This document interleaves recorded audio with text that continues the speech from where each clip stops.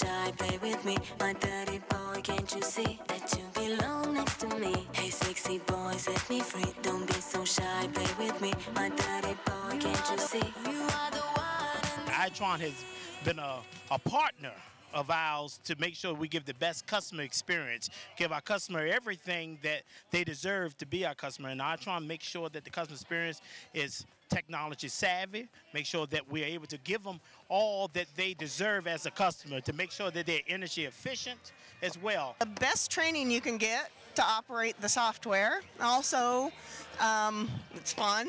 It's a great time to socialize, to network. Networking is the best part of it.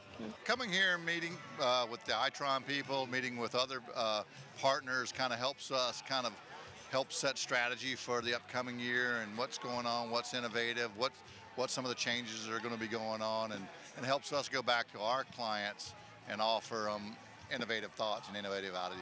So.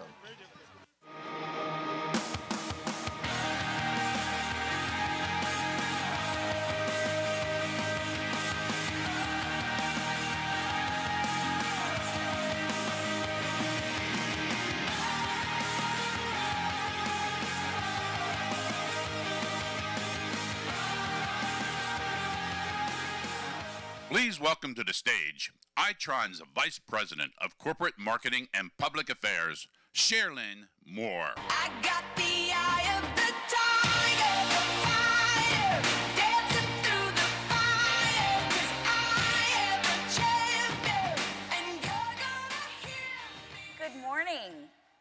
Welcome to day 2 of Itron Utility Week.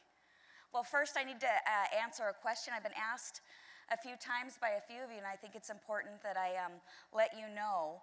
If you're wondering what that loud humming sound that was in your head during Scott Klosowski's keynote yesterday, it wasn't you. It turns out that I guess the air conditioning was acting a little sporadic, so after some frantic work on the sound system, they discovered it was AC. So anyway, set the record straight. You're not going crazy. So welcome back. So I hope everyone had a successful day yesterday. Track sessions, knowledge center, bull riding. Well, if you did 2 out of the 3, that isn't so bad. So hope you made the most of it, because that's what this is all about. Resourcefulness in action and making the most of what we have. So that's what we're doing right now. We're making the most of it. So with that, we've got a pretty straightforward program today. I'm going to talk a little bit about some technology, and then our partner is going to talk about that, and then we're going to go into our motivational speaker, Steve Farber. So first up, Itron. We launched Itron Riva earlier this month. Itron Riva is Itron's edge intelligence and sensing platform. What we're doing is we're bringing grid intelligence to edge devices. Some of the first devices that we're powering and making available are on display now in the Knowledge Center. Load control and smart streetlights. So if you haven't checked that out, you need to check out our new Riva devices that are available. And with us today, we actually have our partner, Rob Soderberry from Cisco. At Cisco, Rob leads enterprise strategy, solutions, products, and go-to-market for Cisco's development organization. Rob leads 2 important Cisco teams, the Internet of Things group that builds rugged, connected solutions for vertical markets. In addition, the cloud networking group that simplifies network operation by managing the network infrastructure via the cloud. Please welcome Rob Soderberry to the stage. Rob.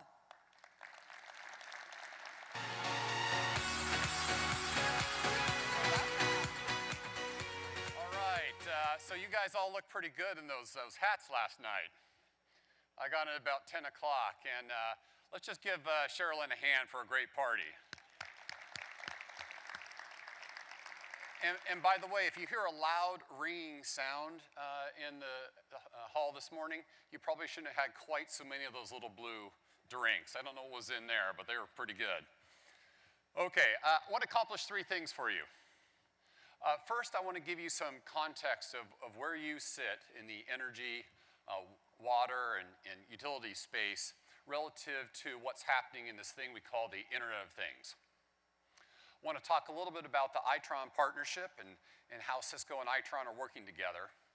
and then give you a glimpse at the evolution of technology for IoT, and particularly what we're doing in partnership with Itron and other key providers of analytics and new IoT-ready software capabilities.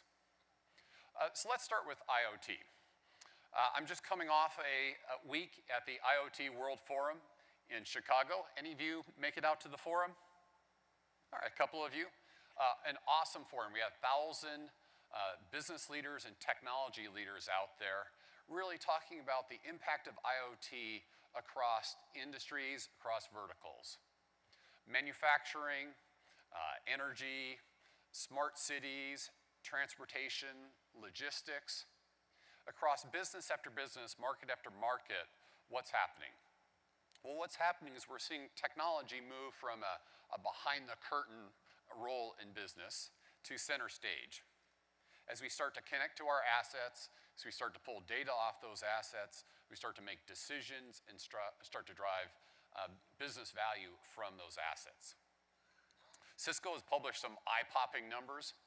$19 trillion of value at stake in industry by taking advantage of the Internet of Everything and how we pull people, process, things, and data together to make better decisions.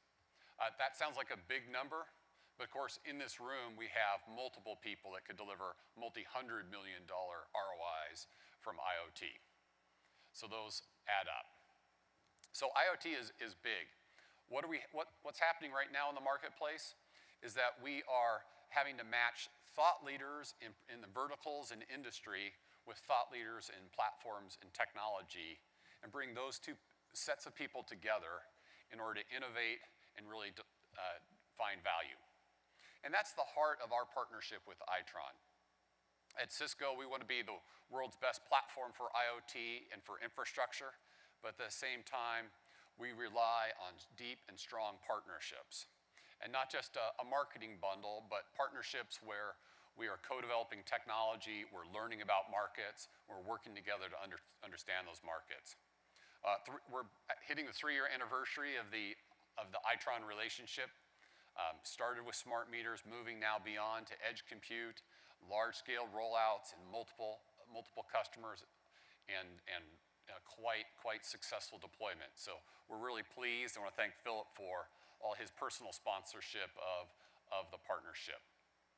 You're going to see Cisco and Itron continue in this next phase as we really move from building the foundational infrastructure to building the applications on top of that infrastructure. Now, one of the key things you hear about in IoT, and when you start talking about, the first thing is people start to talk about are the things, right? How do we connect the things, sensors, networks? And we've been at that for a couple of years. As soon as you get those things connected, though, the obvious next question comes up, which is what can I do to those things? And what can I do with them? And usually what I can do with those things or with them is some sort of analytics or control. I want to get the data off the things. I want to process that data, and I want to either make non-real-time optimization type decisions or real-time control decisions. And today in IoT architectures, that's going to be a little problematic. So why is that? Well, we all know about cloud computing, and most of our applications are going to be developed for the cloud. In a highly regulated industry, that might be your private cloud, could be a public cloud partner. And in the cloud model, how does it work? Well, it's pretty simple. We bring all of the information to the cloud. We'll write our applications up in the cloud. And then we'll ship that information back. We'll ship the control back to the edge devices. So that's a pretty simple, pretty elegant model. So what's wrong with that? Well, the first thing that's wrong with that is in IoT, you don't have tens or hundreds or even millions of devices. This is not on a people scale, it's on a thing scale. We have tens of millions, hundreds of millions, billions of devices, right? 20 billion connected devices. So that's a problem. The second challenge is that those devices can get pretty far away from that core. They could be at the end of difficult networks, could be very low bandwidth, they could be hard to reach from time to time. So the devices can get pretty far from the core. And then the third challenge is the cost of that communication length is still high. While seems like the price of computing and those mobile phones come down every year and they get more powerful, at the end of the day, your service provider still gets $50 a month out of you for only a so-so network connection. Well, $50 a month times those 20 billion devices is a pretty significant problem. So this is the challenge. So how do we solve that problem? Well, we've introduced this idea of fog computing. So the idea of fog is that we want all the benefits of cloud, dynamic applications, the flexibility, the agility, but we got to push those benefits out closer to the edge devices. With fog computing, we can push compute, analytics, and control right up next to those edge devices, but still control it from the center. So your application developer can think of that as a single logical application. They're not developing embedded firmware on a controller out in the field. They're developing a logical cloud application, but pieces of that cloud application can push all the way out to the edge of the network. So that's the idea behind fog. Last year, we introduced IOX. And IOX is the product instantiation of fog computing. So what IOX does is, first of all, allows you to connect to anything, thus the X in IOX. It gives you flexibility both on the physical interface as well as on the software interface. So IOX is a standard that we'll support across all of our rugged devices that are capable of hosting compute, and can be supported across third-party devices and platforms and ruggedized compute engines. And it's how we're going to make this fog idea work. So if you have an application developer, that application developer has come up with some good idea for analytics. They create that little analytic package, and then they can use a cloud-based technology to push that analytics package out to IOX, which could be sitting out there in a pull-top router. It could be in a substation automation package. It could be anywhere in the environment. The bit of code that the application developer wrote is completely independent of which platform or location in the network that application is going to run. And then that application will connect to the local devices. It'll do the monitoring. It'll provide the data exhaust services, and then provide the insights back to that cloud-based core. We're providing a range of flexibility around the IOX platform, so this can be anything from literally an embedded processor at a very low end up to a full rack that could be sitting in the corner of a plant floor somewhere, providing higher grade analytics. So what is the big news this week? Well, the big news this week is that Itron's had a very similar vision, and that led them to develop the Riva Edge Analytics platform. And as the next phase of our partnership, we're going to be enabling you to host that Riva Edge Analytics platform within the IOX framework and in some of the devices you'll see out on the show floor. So we're bringing together this idea of fog computing and edge analytics with the world-class intelligence for the energy space that Itron brings to bring an integrated solution, allows you to take advantage of these capabilities. And it's not just Itron that is developing for this platform, but it's really a who's who of the global ISV community that are developing the platform. Additionally, there's a hardware plug and play, a hardware sort of pluggability capability. So if you're needing to connect to legacy devices or infrastructure, you can slide in custom hardware adapters to connect to all of those local pieces of legacy device or infrastructure. So full hardware flexibility, the software flexibility to host and integrate those applications, all delivered in the package. So that's what we're doing with IOX. We continue to work with Itron and with many of you as customers to help build out these networks of the future. We've spent a ton of time over the past couple of years on energy and the energy sector. We look forward to increasing investment in water. And as we look at the opportunities there and some of the stats that Sherilyn just showed up, tremendous opportunity in gas, tremendous opportunity. The work we're doing from a downstream perspective here with Itron, very much complemented by interesting opportunities in the upstream world. We had large announcements from Shell and other energy producers at the IoT World Forum last week. So lots of great stuff going on, and couldn't be more thrilled to be here. I'll have a chance to see some of your work and for those of you in the exhibition showcase, and talk to a few of you later this afternoon. But with that, I want to thank you for a few minutes of your time and turn it back over to Sherilyn.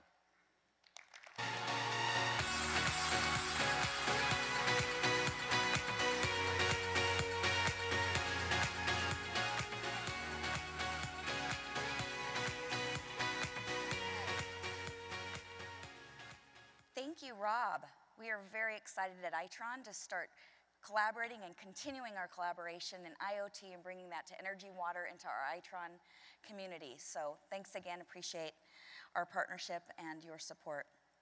Okay, so now we're gonna get going and continue our momentum today with our next speaker, our motivational speaker and keynote for today. In considering our lineup for this meeting, we sought a keynote speaker who would be able to interpret for us the roots of leadership, to help us know what it is, how to inspire it, and how we can all benefit from it in the years to come. Now, it is my great pleasure to introduce Steve Farber, who has raised the stakes of leadership to the extreme. Stephen is an executive coach, speaker, and a best-selling author. His third book, Greater Than Yourself, The Ultimate Lesson of True Leadership, debuted as a USA Today and Wall Street Journal bestseller. His second book, The Radical Edge, was hailed as a playbook for harnessing the power of the human spirit. We believe Steve's approach to inspiring extreme leadership can help us be better leaders, and back to work and in shaping the future of our organization. Part strategist, part social commentator, and all energy, please welcome Steve Farber. Like battleship, boom, boom, boom, boom, boom, boom, boom, boom, boom, boom, and the cannon goes boom, boom, boom, boom, boom, boom. Thanks very much. Good morning, everybody. Great pleasure to be with you. You know, I've been blessed in my professional life with some really incredible mentors. One of them is a guy by the name of Terry Pierce, who is arguably one of the finest executive coaches on the planet. And he was writing in the San Francisco Examiner a while back about his experience in coaching executives on leadership. And he was trying to describe what happens for a lot of these people when the idea of leadership, when the concept of leadership smacks up against the reality of leadership, and what happens internally for a lot of these folks. And I think Terry's words speak for themselves. Tell me if you can relate to this at all. Here's what he said. There are many people who think they want to be matadors, only to find themselves in the ring with 2,000 pounds of bull bearing down on them, and then discover that what they really wanted was to wear tight pants and hear the crowd roar. The minute you find yourself in the ring facing down 2,000 pounds of literal or figurative bull, that's when you realize this leadership stuff, it's not about the accolades, it's not about the status, it's not about the applause. We oftentimes put ourselves at risk in order to accomplish extraordinary things, and therefore, it begs some pretty significant questions that we have to ask of ourselves. Now, I've been at this work of leadership development now for about 25 years. I've had the opportunity to work with just about every kind of industry you can imagine, and every kind of company you can imagine, from top to bottom oftentimes, in creating cultures of leadership. So leadership is my thing. I've been writing about leaders for 25 years. I've been coaching leaders. I've been speaking about leadership and all that, but I'm the first to admit I don't have it all figured out, okay? I'm not here today as the guy with all the answers. But I have noticed a few things along the way that I think you're going to find maybe even, might even be a little bit provocative and get you to think about your own role as a leader in a different way. Now, let's just get something out of the way right now. Just to be really clear about this, and tell me if you agree or not, okay? Listen, I'm willing to be wrong about this. I don't think I am, but I'm willing to be. Tell me if you agree. Leadership, fundamentally, has got nothing to do with your position or your title. Would you agree with that? And listen, I'll try to be polite about this. I've met lots of people over the years in my work that sit very prominently on their company's organizational chart, have very lofty and impressive sounding titles, have thousands and thousands of people that report to them, and millions and millions and millions and tens of millions of dollars on their budget, and still have, and this is the polite part, a bit of work to do as far as their leadership goes. Do you know what I mean? Now, the other side of that coin is just as, if not even more important. I can't tell you how many people I've met that have no positional authority whatsoever. They're not managers, they're not supervisors, they're right there, they're on the front line, they're doing the work, but yet they're great leaders, even though nobody reports to them. By virtue of who they are, what they do, how they approach their work, how they approach their lives, and their ability to influence people around them to change the nature of things for the better. So wherever you are in your company, in your gas company, electric company, water supplier, vendor, wherever you are in this utility spectrum, it doesn't matter what your position or title is. The question is, do you choose to step up and lead? And not just lead in some kind of a baseline obligatory way, but to lead in a significant way. Are you ready to be what I've come to call an extreme leader? And this is what I want to explore with you. Not just leadership, but extreme leadership. And the extreme leader, first of all, the phrase extreme leadership is a little bit problematic because it's a redundant phrase. There shouldn't be any reason to modify the word leadership with the word extreme. Because leadership, if we're really doing it, it's already an extreme act. Leadership by its nature is extreme because it's about the act of transformation in some way or another.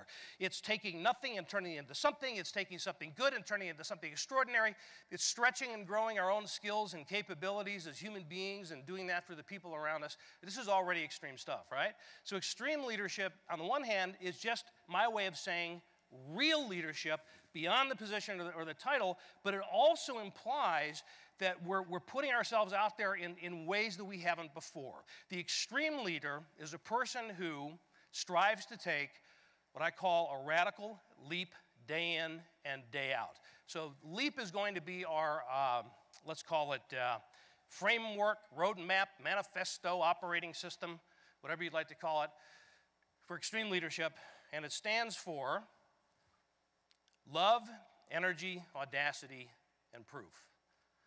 The extreme leader with conscious intent cultivates love, generates energy, inspires audacity, and ultimately proves him or herself every day. Now, let's start with the one. I want to take you through all of these, but let's start with the one that, at least in the context of business, is not a word that we're accustomed to saying or even thinking about.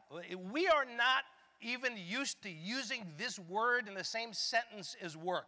And it makes some people squirm, and it makes some people uncomfortable, and I get it, I understand why perhaps, but frankly, it's tragic.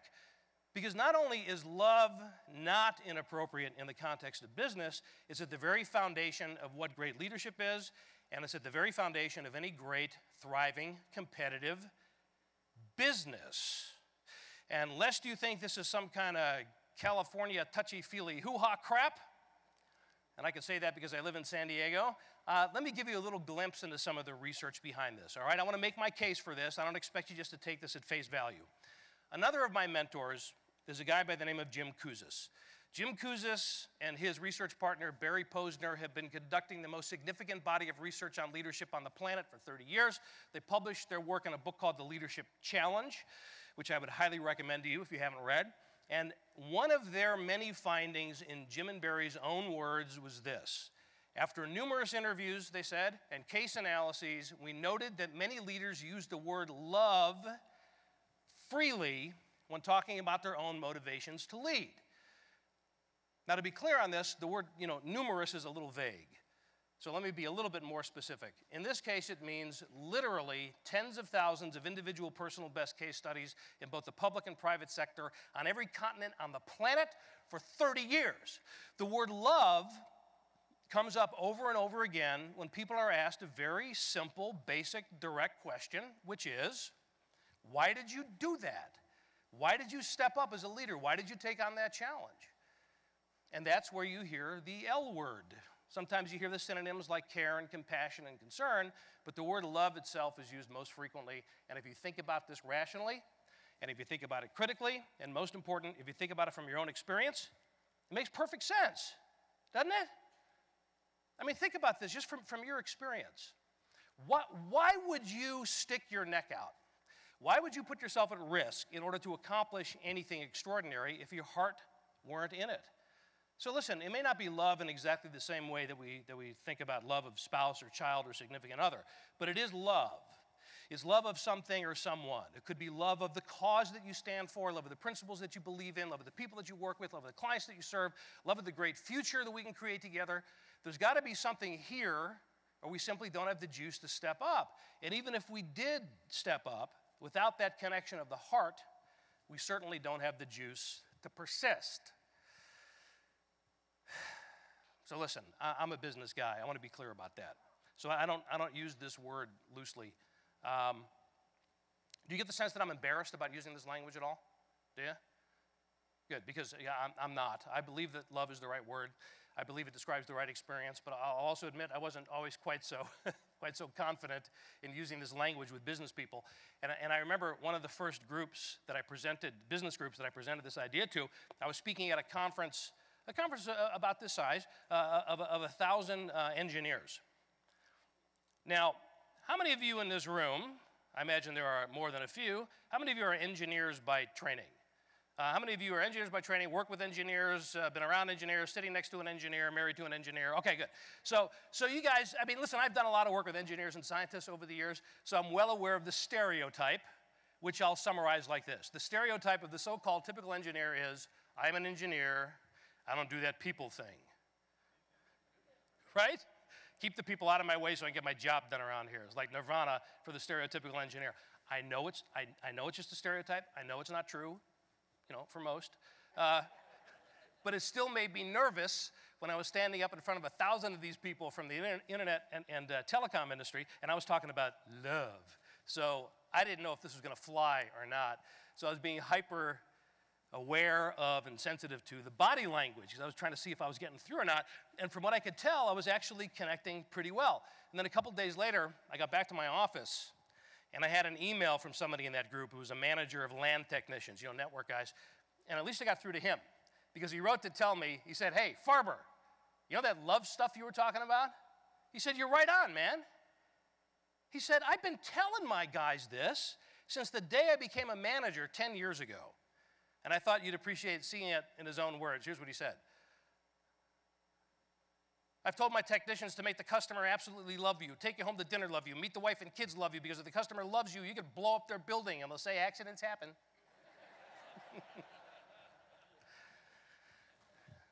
Probably not the best business strategy, by the way. But this does tell us something really interesting about the nature of the customer, the client relationship, right? Now, as I'm looking around the room and kind of checking out the age demographics in this room, I will tell you that a lot of us in this room grew up in the same generation.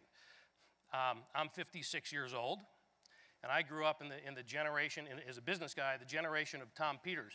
Now, how many of you have ever read any of Tom Peters' books or book covers, perhaps?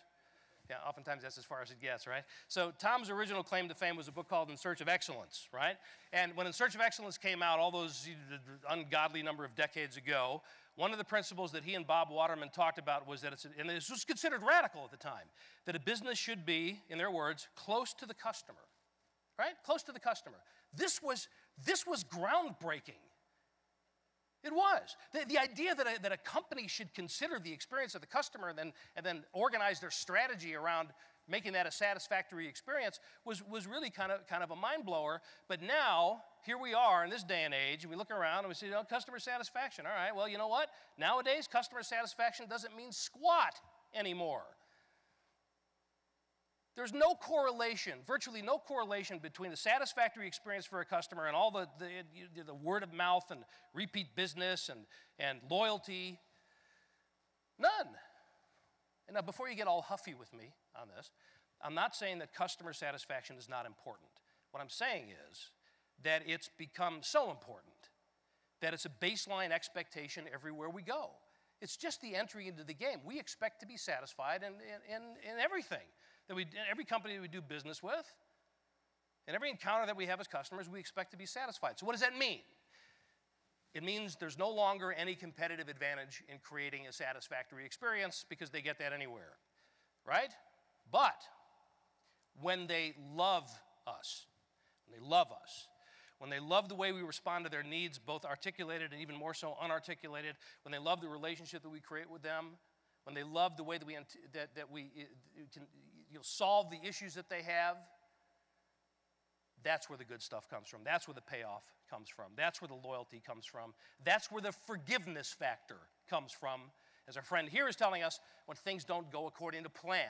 So, to say that love has no place in business is crazy. It's insane. It's just damn good business, really, if you want to think of it that way. And we experience this everywhere. You know, I'm not telling you anything you don't already know. We can tell if there's heart in the work. Let me give you an example. I do a lot of traveling, and I was out in Boston a while back to speak to the senior management team of a company that at the time was called Sovereign Bank and has now been, they changed their name to Santander, which, that's who owned them from the beginning. Now, Santander is a regional bank and does not have a presence in California where I live, so I'd never actually been in one of their branches.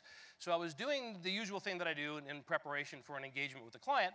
I spent some time on the phone talking with the senior executive team to learn about their company, their competitive landscape, their objectives, and all that good stuff, right? But I'd never actually been in one of their branches. So I got to Boston a day early, which was kind of unusual for me, and I took advantage of the extra time to finish up some business that I had going on back at home, which required getting a couple of documents notarized, okay? So I went to the concierge of the hotel, told him I needed a notary, and he said, well, you know, we don't have one here, but there's a Santander branch right across the street from the hotel, and I believe they have a notary there, and I'm sure they'll take care of you. So I thought, cool. This way I could do a little field research, you know, do a little ghost customer thing, and get my personal business done at the same time. So I walked across the street, and it was a little branch, just two tellers sitting side by side. So I walked up to teller number 1. I asked for a notary. She pointed to teller number 2. She said, that would be Rosella over here. She's also a notary, and she'll take care of you. I said, thank you very much. I stepped over to Rosella's window, and we started doing the usual notary stuff, right? Signing this, stamping that. You know, no big deal. She was lovely, but there wasn't any kind of profound conversation going on here. It was just small talk. Now, what I need you guys to understand is that I didn't say anything to Rosella about what I was doing there. I didn't say I didn't tell her the next day I was going to be speaking to the big bosses of her company. I didn't say anything to Rosella about my philosophy of leadership, right? It was sign this, stamp that, small talk. And then when she stamped the last stamp, I asked her a question that I've asked every notary that I've ever used before. I said, what do I owe you? And she said, oh, no, you don't owe me anything. This is just a service that we provide to our customers. And I said, well, Rosella, you know, I'm not a customer. And she said, oh, that's okay. Maybe you will be someday. I thought, hey, you know, that's pretty good. That's pretty good. And then I was struck with this inspiration to ask her this question, which in retrospect seems like an obvious question. I said, hey, Rosella, would you mind telling me, how do you like working here? What's it like working here at Santander? And I'm telling you guys, I'm not exaggerating this. There was no hesitation. Her face lit up, and she said, I love it. Just like that, I love it. Well, it wasn't just like that. I mean, she had this lovely island accent, which I'm not gonna try to imitate. But she started talking about these other banks that she'd worked for before and how different they were, and you know, they were just a terrible place to work. But this place was so supportive and a kind of a community feel. And she's talking about her customers and how sometimes her customers just stop by to say hello, even when they have no business to do. They just want to see her. And I have this weird habit, right? So when I'm talking to somebody or I hear something on TV or on the radio or whatever that relates to my work, I write it down, right? So Rosella's telling me this, and I'm taking notes on the back of one of these documents I just signed. And so this is a quote. This is one of the things she said to me. She said, I love my customers. I get great pleasure from serving them, so I'm happy. And she was explaining, you know, I love them, which makes it easier for me to do my work. And the happier I am, the more I can serve them. And the better I serve them, the more I love this place. And around it goes. And at one point I looked up at her. I said, hey, Rosella, would you mind if I quoted you on this? And she said, would you like me to notarize it? What do you think I said? Yes, I would. That would be great. Thank you. And she did. There you go.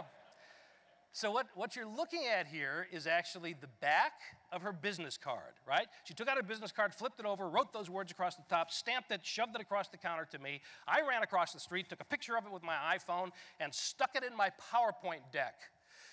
Why did I do that? Why do you think? Remember what I'm doing there, right? I'm there to speak to the senior management team. So I showed this to them the next day. I said, hey guys, check this out. This is what you have going on across the street. This is Rosella the Tella, man. I mean, she is awesome.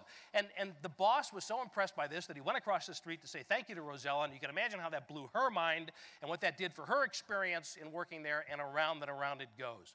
Please, don't tell me that love has no place in business. Of course it does. If we can create an environment that people love working in, that's the key here. If we can create that kind of culture, whether it's the culture of our team or the culture of an entire company, whatever the context is, that's the way that we can create and sustain an incredible customer-client experience in a meaningful way over time. It's about creating that culture. And when we do that, it has implications throughout the entire company. I mean, not just these little, micro interactions between an employee of the company and a customer, but the nature, the value, the actual value of the company itself. It impacts that as well. What does cultivating love have to do with the value of a company? Well, let's ask only the most successful investor in companies on the planet, okay? What do you think Warren Buffett would say about this? So I happened to catch an interview with Warren Buffett I was just surfing the web one day, and I found an interview with him on the Motley Fool website. And the question they were asking Warren Buffett was, how do you determine what value a company, or how do you determine what companies you're going to buy? How do you really determine the value of a good investment? And he said the things that you'd expect him to say in terms of the competitive landscape and the balance sheets and all that, the number stuff. But then he said, in the final analysis, I have to sit down in the room with the CEO of the company, and I have to look into their eyes. And there's something very specific that he's looking for. He said, I look into their eyes and I try to figure out whether they love the money or if they love the business. If they don't love the business, I can't put my money into it. If they do love the business and I buy the company, then my job is to make sure that I don't do anything that kills that love of the business. Now listen, I know this isn't hard science, but I'm just looking at my confidence monitor here for a minute. I see. 1, 2, 3, 4. 4 times he mentions the word love in 15 seconds. And he goes on to say that if I don't see the love of the business, then what I'm pretty clear on is, if I look into their eyes and all I see is the dollar signs and I can kind of hear the cash register ringing, he said that I know that really all they're interested in is the exit strategy and how quickly they can put the money into their pocket and get the hell out of here. And I'm trying to invest in an asset that's going to last over time. And that valuable asset is driven by the love for that company because it has implications in everything that they do. So please don't tell me that love has no place in business. So this is our best customer approach. It's our best cultural approach. It's our best recruitment approach. It's our best value approach. But all of this gets very personal very quickly. Because I would suggest to you that none of this can happen unless we look here first. What it comes down to is our own connection with the work that we do every day. So let me tee up this part of the conversation at the risk of citing an overused example, all right? Let's just talk for a second about Steve Jobs and Apple. I'm not going to rehash the whole Apple story because we all know it. We know what Steve Jobs accomplished in his lifetime. There was a period of time that some of us may have forgotten about, though, when he experienced probably the most significant and public humiliation and failure in the technology world when he got fired from Apple. Do you guys remember that?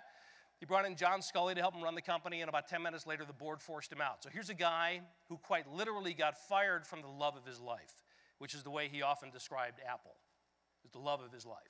I'm not sure what his wife felt about that, but that's the way he described it. Well, he gave the commencement address at Stanford University, the graduating class of '05. It's a very famous speech now. If you haven't heard it, I recommend you listen to it. You can find it on iTunes. That shouldn't surprise you. Or Google it. You'll find it in 30 seconds. And he's telling his story. And when he got to the part where he talked about how he made it through the difficult times, here's what he said. I'm convinced that the only thing that kept me going was that I loved what I did. The only way to be truly satisfied is to do what you believe is great work. And the only way to do great work is to love what you do. The only way to do great work is to love what you do. So I'm not making this up, in other words. So let me net this out for you. Doing what you love is important, certainly. It's the foundation of all of this, but it's not the whole story. I would suggest that it's more than doing what you love. It's do what you love in the service of people who love what you do. Do what you love in the service of people who love what you do. Doing what you love is important, but it's not the whole story, right? I mean, one could argue that, criminals are doing what they love too. That doesn't necessarily qualify them for extreme leadership, right? So it's doing what you love in the service of people. So your heart is in it, but you're using that in order to give great value and have an impact on somebody else, right? And not just serving people because we have to, but serving people in such a profound way that the impact is they love us back. They love us in return. This is what Rosella the teller does. She does what she loves in the service of people who then love her in return, and around it goes. Same for us. Do what you love in the service of people who love what you do.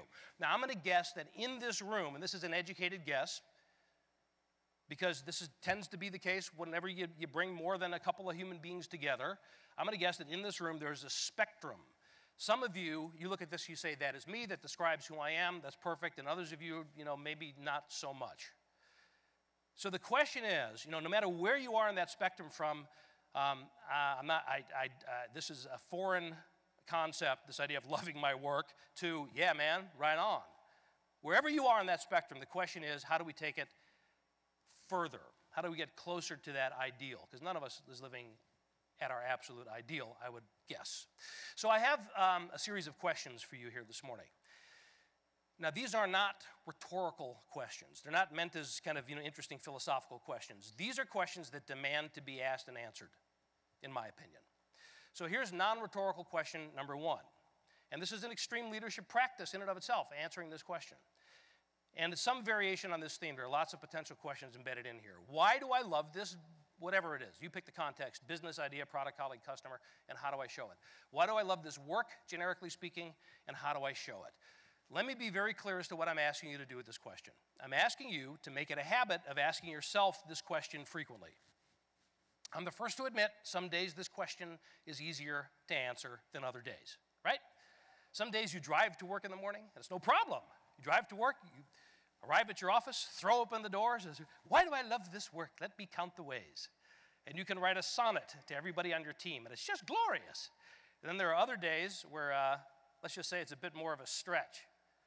The question doesn't even come out the same way. It's not, why do I love this? It's more like, why the hell did I sign up for this? And really all I want to do is go back to bed. And I will suggest to you that the more difficult it is to answer this question, the more important it is to answer this question. Because this question is designed to help you pick whatever metaphor works best for you. Flip your own switch, stoke your own fire, trip your own trigger, whatever. This is designed to help you inspire yourself. Because it's virtually impossible to inspire, engage, motivate, drive anybody else unless we have it ourselves first. So if you get this down, if you kind of make this a habit, stoke your own fire a little bit, the rest of this LEAP framework just leaps out naturally, and it takes us right into the discussion of energy, which is an interesting topic for this room, don't you think? I mean, you guys are in the energy business. But I'm talking here about very personal kind of energy, right? The energy that you feel. And this is not a metaphysical thing. It's a very tangible thing. You know when you have energy and you know when you don't, right? You know those days where you jump out of bed. You know those days where you fall out of bed. A very different experience. You know when you're around energetic people and when you're not. Is that true? Have you ever worked with, for, or around somebody that was, let's just say, a bit lacking on the energy scale? Have you? Did you ever work for anybody like this, for example? The thrill of victory, the agony of defeat. What's wrong with this picture? There's nothing there, right? This is the Walking Dead, basically. This is a zombie, and I guarantee you that any team, division, department, company, whatever, that's led by somebody who's dead like this is going to create clones all the way throughout the rest of that piece of the organization. It's like the zombie apocalypse, right? And that's going to translate in some way, shape, or form into the customer's experience. And I know you guys have had the same experience I have. I can walk, for example, into the lobby or reception area of a company that I've never visited before, and within 30 seconds, I could tell if this place is cool, if it's interesting, if it's exciting, if it's energetic, or if it's a morgue. 30 seconds. And you know, unless it's a morgue, it shouldn't feel like a morgue. And I suppose you can even argue that if you wanted to. But a place that comes across as being exciting and energetic is much more likely to be cranking out products and services their customers are going to love. And I'm also suggesting that it's not an accident. It's a direct result of the level of energy that leaders, and remember, I don't mean necessarily just the positional leaders, that leaders are putting into that place or not. The energy comes from what we put into it. So here's a way to start thinking about this. The question is, what kind of impact do you have on the energy around you at work? And make no mistake about it, you do have an impact on the energy around you at work. So here's a way to start thinking about it. It's a good question to ask yourself. It's kind of a litmus test question, okay? So ask yourself this question. You don't have to answer it out loud, just consider, all right? Question is, do I generate more energy when I walk into a room or when I walk out of it? You know what I'm talking about, right? I mean, we've all known these people. They're like the walking vacuums of the human spirit, man. They're like the energy vampires. All they have to do is walk into the room. They don't even have to say anything. They just walk in, and you see it in the body language of everybody else in that room. It's like they suck the life out of the place, and you see everybody else just kind of shrivel up and wither and die until that person leaves. And then suddenly the clouds break, the sun comes out, the birds start chirping, and we get back to doing great work again. We want to make sure that we're not that person, is really all I'm saying, that we're putting more energy in than we're taking out. So how do we go about doing that? Let me start with Noel Tishy, professor of leadership at the University of Michigan. This is from his classic work published in a book called The Leadership Engine. Here's what he observed. He said, leaders model the intensity and the energy that it takes to stay ahead competitively and to meet ever more ambitious goals. They do this because they love what they do. So there it is again. His words, his research, not mine, same conclusion. If you love what you do, the energy comes out naturally. So idea number one, how do you generate energy? Goes back to cultivate love. So love generates energy. It's a natural outgrowth of the first practice here, right? But beyond that, there are probably thousands of things that we could do every day to generate, put a little more energy in than we're taking out, and they all add up. So for the sake of discussion today, let me boil it down to one. This is one very powerful idea, and it's got a lot of leverage to it because it's fairly easy to do, and it generates tremendous energy when it's done well. And what it has to do with is, again, you and your perspective, your own perspective on the work you do every day. You and yours do every day. So the question on the table for the next few minutes is going to be this. What do we really do here? What do we really do? Beyond the transactional nature of our work. Beyond the stuff that we do every day, what do we really do? John Chambers, CEO of Cisco Systems, referred to this as the higher meaning and purpose in our work. Now, here's what blows my mind about this question as a business guy. It's just astounding where we can find that meaning in our work. Now, I'll give you a couple examples, right? So right now, if you just look around the room right now, go ahead, look around the room, move your head, move your eyeballs, look around. Everything that you see in here, with the exception of your fellow human beings, everything that you see in here is made by a company somewhere, right? The chairs you're sitting on, the carpet on the floor, the tablecloth, the paneling on the walls, the light fixtures, all this, all made by a company somewhere. There's human beings behind all this stuff, right? Now, we look at this stuff, and that's what we think. Stuff. Stuff, stuff, stuff, stuff, stuff. Boring, mundane, commodity stuff. But when you look at the leading companies in whatever the arena is, whatever the product or service is, no matter how boring or mundane their product or service appears to be to the rest of us, to them, it's anything but boring. To them, it's the most exciting stuff on the planet, and they're the ones that everybody else is always chasing after. So the meaning that we derive from it is what we bring to it with conscious intent. Let me give you a couple of specifics, okay? Let's talk for a moment about Gillette, okay? So we all know the company. Gillette was acquired by Procter & Gamble a while back for $57 billion. Do you guys remember that?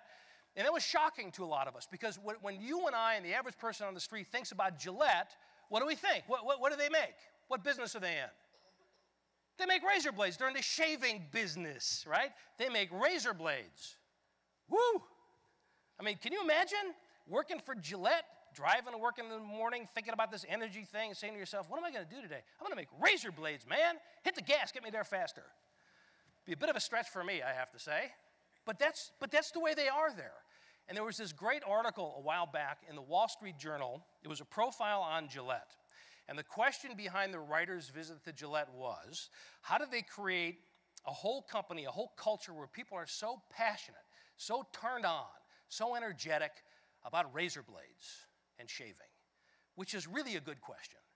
And it turns out it starts in the hiring process. So they tell the story of this young woman. She's a business school graduate. She wants to work at Gillette. So she gets called in. She goes through all the interviews, one after another, really extensive process. She makes it all the way to the last interview. And as far as she could tell, she's in. I mean, she's doing great, right? She made it all the way to the last interview. And the last question that she was asked in the last interview was this. So, do you have any qualms? Anything you're concerned about after spending all this time with us here at Gillette?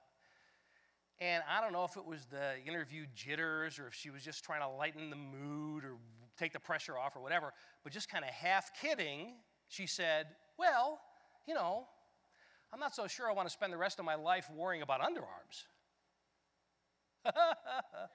Worrying about underarms. Funny. Guess what? She didn't get the job. End of the line right there. Why? They want people who want to spend the rest of their lives worrying about underarms. That's what they do. They worry about underarms and legs and faces and backs, whatever. It's true. So then they go down into the prototype model shop, and they talked to a guy named George Turchinas, who was a manager of the prototype model shop and also had the title of preferred tester. So what do you gather from that? What does this guy do for a living? He shaves. Now listen to what he said. I'm just going to warn you ahead of time. This is going to sound kind of sick, all right? And not sick as in bad as in good, but sick as in twisted. Here's what he said, and I quote, "We bleed so you'll get a good shave at home." This is my 27th year, he said. Came here my first week, haven't missed a day of shaving. We bleed so you'll get a good shave at home. You guys have a mission statement where you were? That's a hell of a mission statement, if you ask me. So then they go down into the Shaving Technology Laboratory. They talk to Donald Chalk, vice president of the Shaving Technology Laboratory. And I think that pretty much says it all. And they ask him to describe what happens here, this so-called amazing sounding Shaving Technology Laboratory. What do you do here? Now listen to the way he answers this question. I love this so much, I memorized it pretty much word for word. You tell me if there's any energy in this. Here's what he said. We test the blade guard, the blade edge, the angle of the razor, the balance of the handle, the length, the heft, the width. What happens to the chemistry of the skin? What happens to the hair when you pull it? What happens to the follicle? We own the face, he said. We know more about shaving than anybody. I don't think obsession is too strong a word. And then he paused and he said, I got to be careful. I don't want to sound crazy. Well, too late for that, Donald. But that's not crazy. That's energy, right? So listen, here's the thing. Does Gillette make razor blades? Sure, they make razor blades. But the point is, they don't make razor blades. There's something much bigger going on there, right? And listen, I know I'm oversimplifying Gillette. They bake a lot more than razor blades. They have lots of other, products and lines of business and all that. But you know what? Just in the razor blade market alone, these guys have over 70% of the world's market share in razor blades. And they're the ones to beat as far as shaving technology goes. Just ask anybody at Schick, for example, right? They're always chasing after these guys. Now you know why. They own the face. So then I was in Chicago a while back, and I was speaking at a supply chain management conference. And I shared this example about Gillette, and then, as often happens, a couple days later, I got back to my office, and I had an email from somebody who was in that group who works at the corporate office of the Container Store. Now, you guys familiar with the Container Store? All right, so whether or not you've ever actually been in a Container Store, what would you gather from the name of the company? What do they sell? Containers. They sell stuff that you put stuff in, right? And this woman wrote to tell me, she said, listen, I heard what you said about Gillette, but I'm here to tell you, if you think Gillette gets excited about razor blades, you should see how excited we get about trash cans. And she was serious. She sent me this whole pile of material from the Container Store, all these internal stuff like employee newsletters and training materials and all that. And what emanated from that stuff was, first of all, how much these people love their company, but also the energy they have about how they sell that stuff to the rest of us. Fortune magazine every year puts out its list on the 100 best companies to work for in the U.S. Container Store is on that list every freaking year. Trash cans. So then I was down in Mexico. I was doing some work for Discovery Network. They had a client event for their Latin American customers. And as you can imagine, their customers are people that advertise on Discovery, right? So these are PR people and advertising people and brand managers, consumer products folks. And I talked about Gillette. I mentioned the Container Store. And when I was finished, this young woman from Colombia came up to me, and she pulled me aside, and she said, I listened very carefully to what you had to say, and I know exactly what you mean. She said, I work for Kimberly-Clark. I'm the brand manager in the Latin American markets for Huggies diapers. And then she said, so you can imagine what I'm obsessed with. Which, I thought was pretty funny, right? I mean, obviously, it's not the face that she owns. And she said, however, I am not in the business of selling diapers. I'm in the business of creating happy babies and happy moms. She said, that's what I really do, and that's what I tell people all the time. That's what I really do. That's what I tell people all the time. So let's review for a moment, shall we? Just stop and review. Razor blades, trash cans, and diapers. I mean, if that doesn't sound like a landfill, I don't know what does. Right? So you see where I'm going with this, don't you? I mean, come on, man. If it's possible to get excited and energetic about that stuff, don't tell me there's nothing to get excited and energetic about in the kind of work that you do. Of course there is. But the question is, are you clear on it, and are you telling people all the time? And sometimes, especially when I think about the work that you guys do, bringing power to our homes, bringing clean water into our lives, bringing heat to our environment, it's so obvious, it's so necessary, it's such a utility that it's easy to forget how profound it really is, especially for you, because you're so close to it. So what I will suggest to you is that it's our job as leaders to elevate what we do, to bring out that higher meaning and purpose and communicate it with people. Fairly recently, I was speaking at another conference. I do a lot of that, and I was doing a book signing afterwards, and there were a couple of folks that, when they got up to the table, they said, we just wanted to come by and say thank you for talking about us. Well, it turns out they work at the corporate office of the Container Store. And they said, that person that sent you all that stuff, that was Amy Corvallo. We remember when she sent you that stuff about us. And, it's a great company, and we just wanted to say thanks. And I said, you're welcome. By the way, I noticed you guys were I can't remember what the number was, 13 on the 100 best company list this year. Is that accurate? What do you think? And they said, nope, should be number 1. And I thought that was pretty cool, because these were a couple of middle managers in their company who are often, middle management is often criticized as being kind of the stopgap in a company and the blockage and all that garbage. And to them, they had this incredible pride. And then a few days later, one of those people, his name is Jason, sent me this email, which I'd like to share with you. He said, at the Container Store, we do love our trash cans and any other container under the sun, but those are merely the vehicles we use to develop our peers and teams. Our true passion and love is putting our employees first and developing them to be exceptional, selfless leaders. Isn't that cool? From trash cans to servant leaders. So that brings us to non-rhetorical question number 2 for the morning. This is the question for you. What do we really do here? What's the higher meaning and purpose of our work? And you notice I've added a little tagline here. It says, answer out loud, please. So again, what I'm asking you to do is very simple, yet has profound impact. Take the time to answer this question honestly and authentically for yourself and on behalf of the people that you're responsible for and or work with, and answer it honestly. And then when you have answered it, you'll know that it's the right answer, because you'll feel the energy. You'll feel that click in your chest. And that's where the out loud part comes in. All that means is talk about it. Talk about it every chance you get. Talk about it with your colleagues. Talk about it with your employees, with your clients, within the community. Talk about it. Talk about it. Talk about it. Because for the most part, we human beings have a very deep primal need to be a part of something great. And it's very easy in the day-to-day crush and pressure of things to forget why the work that we're doing is so important. And if we can remind ourselves or remind other people, it's incredibly energizing for us. And it's great if you could do that, if you can generate the energy in your team or your company.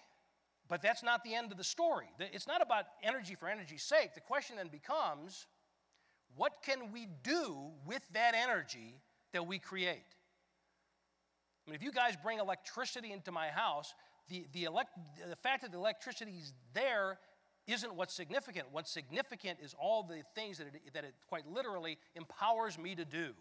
So what can we do with the energy that we create, the human energy that we create?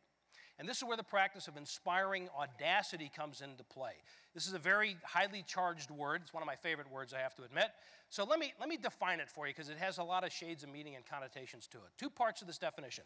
First of all, we can say that audacity is a bold and blatant disregard for normal constraints. This is not think outside the box. This is what box? See the difference?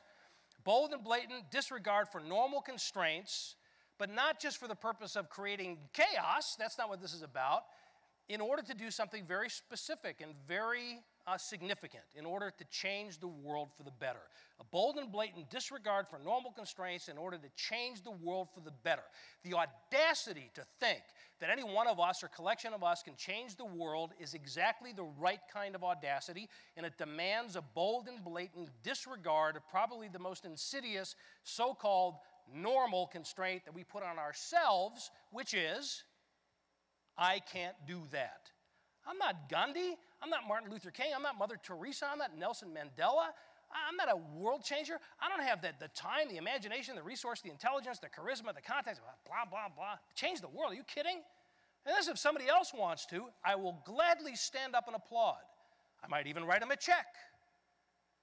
But don't ask me to do that because I'm just me. And frankly, I think that's a very dangerous constraint that we put on ourselves. And if I could be blunt with you guys, can I be blunt with you guys? It's a lie.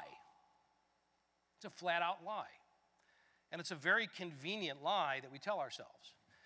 Because in believing that lie, that I can't change the world, essentially what I'm doing is abdicating my responsibility for changing the world to somebody else, which then gives me license to sit back and bitch and moan why things aren't better. So instead, let's reconsider what we're capable of.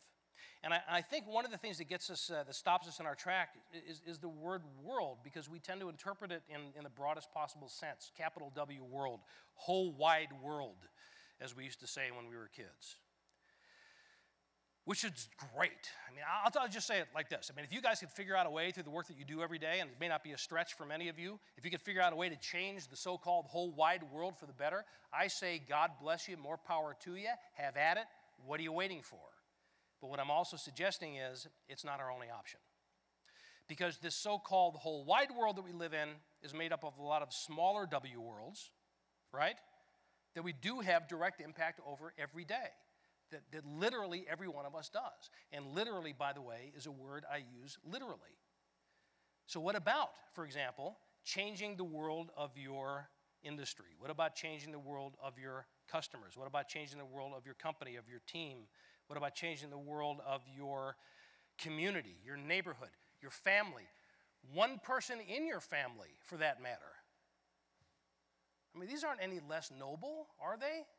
And they do add up, and they are, here comes that word again, literally within the scope of every single person sitting in this room here this morning, should we choose to step up to that challenge. And if for no other reason, I'm here today to ask you to choose to step up to that challenge. Now listen, I'm not going to ask you to stand up and make a commitment to this, although it wouldn't be a bad idea. But let's just do it a little bit more subtly, all right? If you're tracking with me on this, and you can identify that small W world, and you really would like to change that, do whatever you can to change that piece of the world for the better, would you just let me know just by nodding your head in kind of a subtle, auction sort of a way? Good. I see a lot of heads nodding. Okay, good. See some heads, not nodding. Some of you are looking to see whose heads are nodding or not nodding. I get that. A little judgment going on here. That's okay. It's up to you. But here, so let me share an observation with you. So, as you can imagine, I've asked that question of countless people all over the world. And I'm happy to say that I do often see a lot of heads nodding in response to that. But that then begs a question. Why are there so many heads nodding, but not a lot of world changing going on? There seems to be a gap between the intent, between our desire to change things for the better and our willingness to actually do it. And it's a very human thing. And I don't claim to have it all figured out, but I think I know one of the reasons that one of the things that holds us back. And if we can get a handle on this, we could change everything in an instant. And that one thing that holds us back, I can characterize in one word that has a lot of negative connotations to it. It's fear. Fear. We're scared to. It's a risky endeavor. It's putting ourselves out there in ways that we haven't before in order to change things. That's scary. What I'm going to suggest to you is that fear, in that context, it's almost like fear and exhilaration kind of mixed in together, is actually a good thing. We interpret it as a bad thing, but it's actually a good thing in the right context. And that instead of letting it scare us, quite literally, away, that maybe we should move towards it. I would suggest that we should live, you and I should live, in conscious pursuit of the OSM. Now, let me explain what I mean here by way of metaphor. What you're looking at here is a picture of Jimmy Shea, who won the gold medal in the 2002 Winter Olympics for the skeleton event. If you missed skeleton, let me describe it for you this way. It's an extreme sport. It's like extreme luge, as if that weren't extreme enough to begin with, right? It takes place on that same kind of, track of ice going down the mountain. But the difference is, you can kind of see here from this picture, is that first of all, the skeleton board is a little thing. It's like the size of a roasting pan. And these guys lie down on this thing on their stomachs, and they go head first down the mountain with the chin about 6 inches off of the ice. They're screaming down the mountain at 1,000,000 miles an hour. So you can imagine what happens if you wipe out doing this sort of thing. It's not a pretty sight.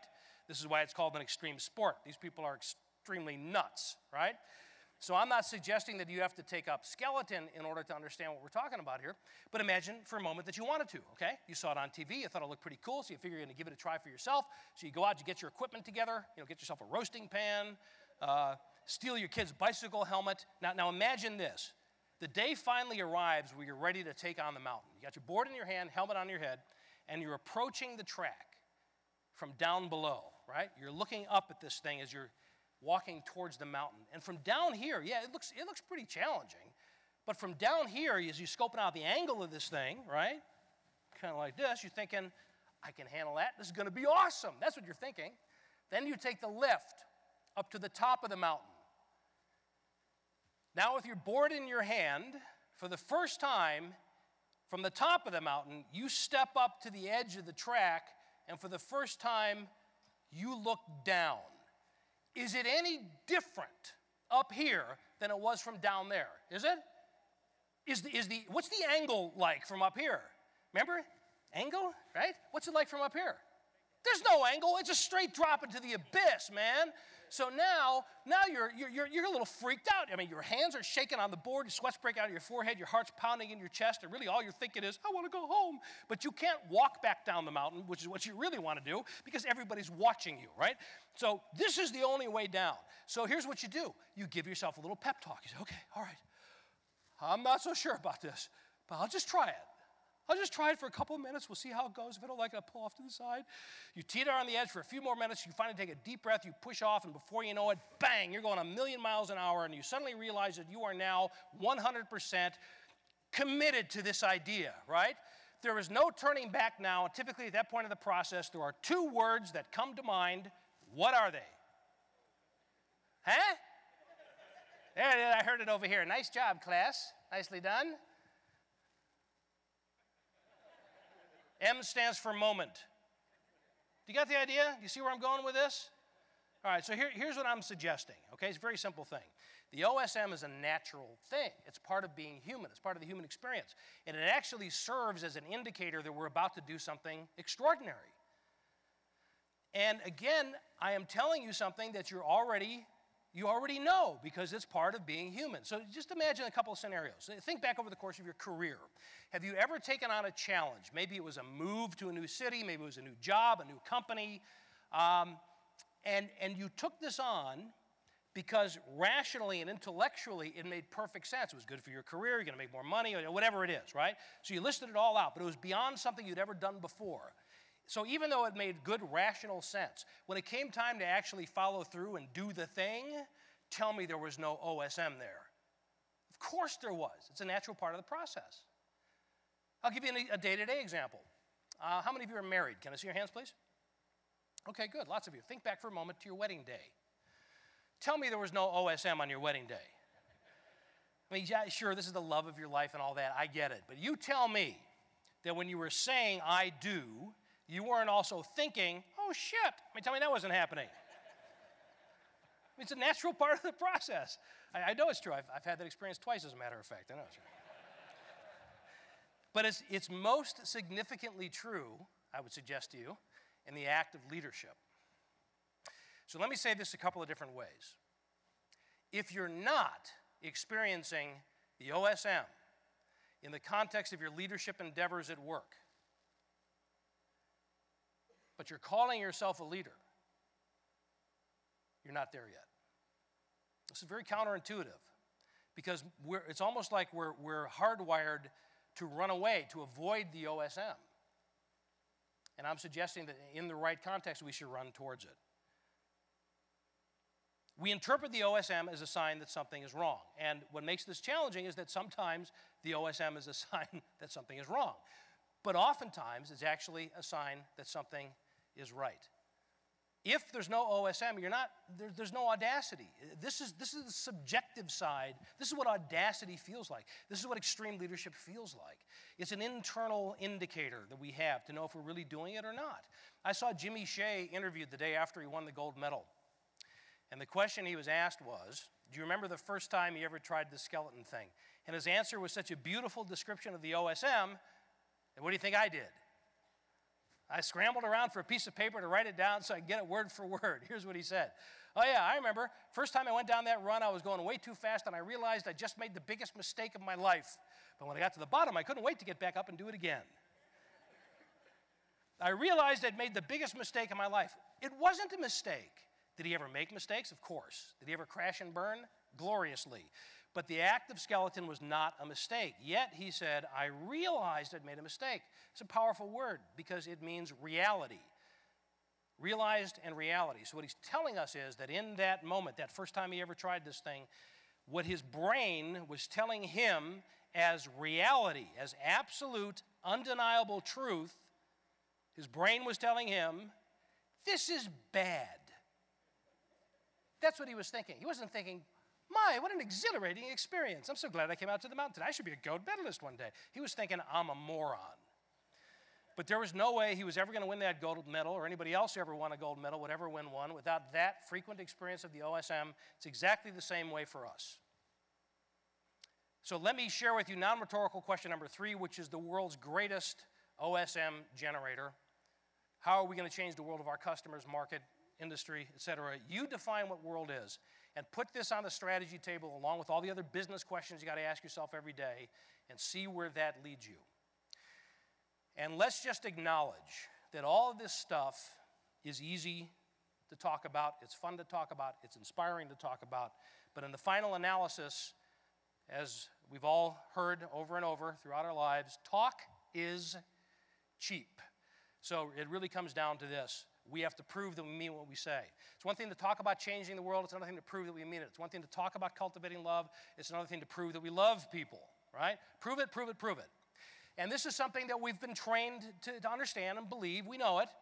The way that we prove ourselves to others, there's lots of words in our lexicon as English speakers that we use to describe this phenomenon. We've called it walk your talk. We've called it practice what you preach. We've called it put your money where your mouth is. We've called it lead by example. Jim Kouzes and Barry Posner, who I mentioned earlier, called it dwizzywid, is how you pronounce that, which stands for what, would you guess? Do what you say you will do. Do what you say you will do. That's how I prove I mean it to somebody else. When words come out of my mouth, I make sure that my actions line up with it. I've got to be absolutely 100% certain, whenever humanly possible, that my words and my actions are in alignment. Because if I say one thing, but I do another, at the very least, I'm going to confuse you, and at the very worst, I'm going to completely disengage you and turn you into a cynic. This has to do with our own personal credibility. If I say one thing and do another, I'm not going to get anything done with you. Let me see if I can demonstrate this for you real quick, all right? Let's try a little teamwork exercise. Would you all put your hands out in front of you like so, please, just like this? And the drill is that we're all going to clap once at exactly the same moment, so it's going to sound like one loud, thunderous clap, okay? And I'll be the leader, so let's all clap when I count 3. Ready? On the count of 3, here we go. 1, 2, 3. Okay, one more time, try it again. On the count of 3, here we go. 1, 2, 3. I still got about a third of you there. So let's analyze that for a moment. First time around, what were you following, my words or my actions? Actions, almost to a person, which again tells us something we already know. Actions speak louder than words. It's a very compelling thing. People are watching us. Let's make sure our actions are appropriate. Fine. But the second time around, what were you following, my words or my actions? Some of you are, some of you weren't. I mean, did you feel the confusion starting in here? It's like, what does he want, man? Because I'm saying one thing, but I'm doing another. Well, you know what? If I kept doing that to you, pretty soon, you're not going to do anything I ask you to do anymore because you don't trust me anymore. Here, try this. Put your finger in the air like so, if you would. See, some of you are reluctant to do that already. All right, now take that finger and put it right here on your chin. Your chin, that's this part of your face right here. That would be your chin. You even knew I was setting you up, and about a quarter of you still fell for that. So if I kept doing if I kept doing that to you, pretty soon it's a different finger you're going to be putting in the air. But pretty soon you'll be done with me, right? You're not going to follow me anywhere. Now, that's just a cute little game.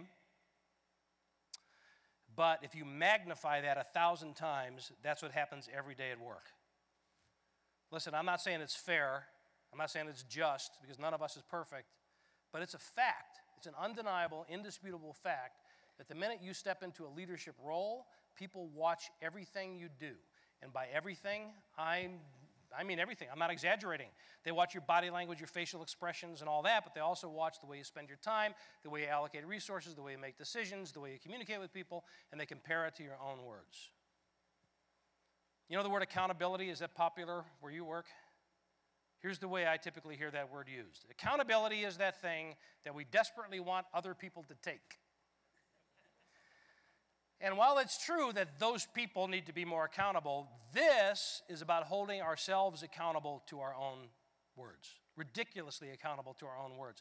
That's how we prove to others that we're worth following. So that brings us to our last non-rhetorical question of the morning, which is really just a yes or no question. Do I really want to do this stuff? Do I really want to do this? Now, by this, I mean, and this is a good question to ask about anything that we encounter, but in this case, I mean cultivate love, generate energy, inspire audacity, provide proof, pursue the OSM, change the world, extreme leadership. Do I really want to do this? Now, if the answer to this question is no, that's cool. And I don't mean this to sound snarky, but I hope then you have been grossly over-entertained for the last hour or so, because then that's what this is. It's entertainment. And there's nothing wrong with entertainment. On the other hand, if the answer is yes, the question is, what do we do next, right? So there's a couple of things. I've been giving you some resources all morning, these questions. Why do I love my work? What do we really do around here? How are we going to change the world? What's your next OSM opportunity? Start to put these questions into practice. Use them, and it will lead you into all kinds of applications that you'll discover for yourself. I can promise you that. Over and above that, I'd like to offer you another invitation. I have put together an audio course, and I've gotten great feedback on this. I'd like you to have it. Of course, it's free. All you have to do is text the word audio to that number, 717-303-5000. Now, it's all set up on an autoresponder. It's pretty cool little technology. but here's what I need you to know. When you get the audio from me, my autoresponder is sending that to you, but the email address that it's coming from is mine, all right? So all you have to do anytime along the way, if you have a question, comment, concern, emotional outburst, you'd like to have a conversation, hit reply and it comes directly to me, okay? So this is our way of, it's my way of continuing our conversation. My promise to you is that if you send me a message, I will respond to you. It may not be immediately, but I promise I will, okay? Do what you say you will do. Now, here's the last thought that I'd like to leave you with. We have focused our conversation here this morning on the world of business. But I'd also like you to consider the application of these ideas in all the other roles that you play in your life, in your families, in your communities, in your places of worship, in your, wherever it is, your philanthropic endeavors, because I know these ideas apply there. Because even though I'm a business guy and I write business books, I've heard from lots of people who've told me that these ideas have made a huge difference in all the roles that they play. And I guess it's no surprise because in the very beginning, when I first started writing my first book, it's called The Radical Leap, which is just now coming out in its 10th anniversary edition. So I started writing it 10 years ago, over 10 years ago. I was getting feedback from outside the world of work almost immediately. And I mentioned to you guys earlier that I live in San Diego. And when I first started writing The Radical Leap, I was living in the Mission Beach area of San Diego. Now, if any of you have ever been to Mission Beach, you know what I'm talking about when I say Mission Beach is kind of like the quintessential Southern California beach town. It's slacker central, right? It's surfers, it's skaters, it's sunbathers, there's a boardwalk, people skating by all day long. And I used to go there to decompress and just kind of chill out. But on this one particular day, if any of you are Dave Barry fans, and this one particular day, and I will say this, I am not making this up, I went to the beach to think about leadership because I was in the early days of writing the book and I was collecting my thoughts. I'm sitting on the beach, I'm thinking about leadership. You with me so far? Thinking about leadership on the beach, right? And out of nowhere, this young woman comes up to me, which was not a common occurrence, I have to say. And she had a clipboard in her hand, and she looked down at me and she said, "Excuse me, sir, would you mind answering a question for me?" I said, I don't know. I guess it depends what the question is. She said, "The question is, what is leadership?" Come on, man. Tell me you don't think that's bizarre. I mean, it was like the Twilight Zone. It was a candid camera or something. It was freaky. And I stood up and I took a step back and I said, "Why are you asking me this?" And I explained to her what I was doing, and she thought it was as freaky as I did. And then she explained to me that she was taking a business class at the University of San Diego, and as part of her research project, she was conducting a survey on the beach.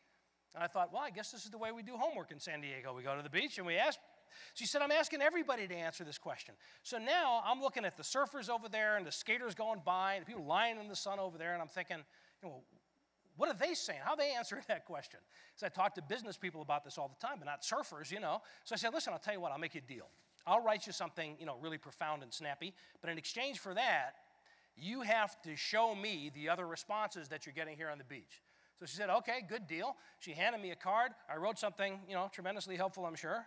And then she handed me her little stack of cards, and she had them organized by gender, age, and occupation, and then a place to answer the question, what is leadership? And this ultimately ended up becoming part of the opening chapter of The Radical Leap. And I thought it would be a good place for you and I to say our farewells here this morning. We'll finish it up with some words of wisdom about leadership from Mission Beach. Are you ready? Does that sound all right? Okay, here we go. Remember, she had it organized: gender, age, occupation. What is leadership? Here we go. Gender, female, age 24, occupation, sales. What is leadership? Organizing people around a common goal. That's pretty good. Gender, male, age 26, occupation, programmer. What is leadership? Standing up for what you believe in. Awesome. Gender, female, age 28, occupation, marketing. What is leadership? Sticking your neck out when it's the right thing to do.